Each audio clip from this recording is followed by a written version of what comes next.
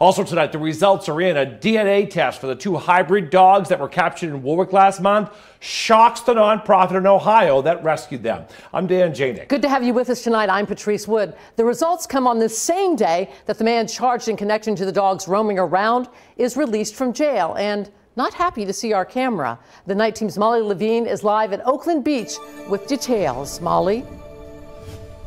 Yeah, Dan and Patrice, the puppies originally captured in this area. Now they're, she says, thriving over in Ohio at the rescue that they've been placed at. And I was actually on Zoom with the president, and when she found out about the DNA test, she was pretty shocked. Libby came in at 57% gray wolf. And Willow, originally named Bella, coming in at 44.5% gray wolf. A huge discrepancy from her sister.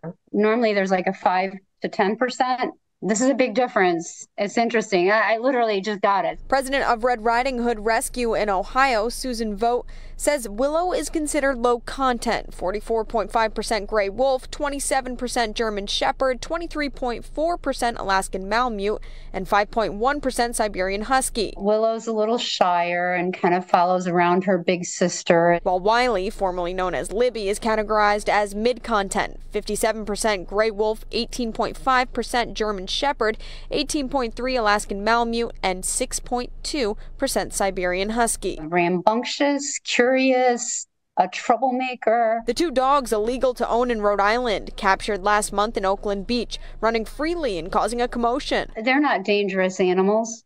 They're puppies.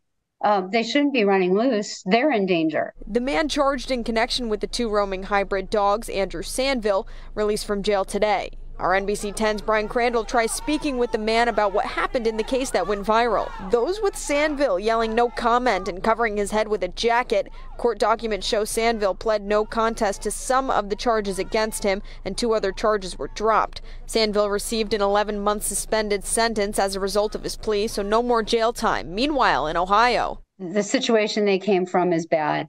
The community in Rhode Island is just blowing us away. The nonprofit has been receiving generous donations since the 2 7-month-old pups came to them. What we learned is everyone is invested in these puppies because they want to see something good.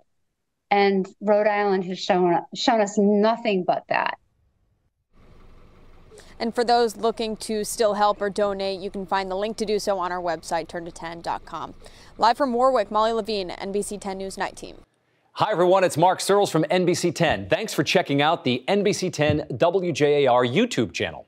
Click the links on your screen for more stories from across southern New England. And don't forget, hit the subscribe button below and get notified anytime we post an update on YouTube.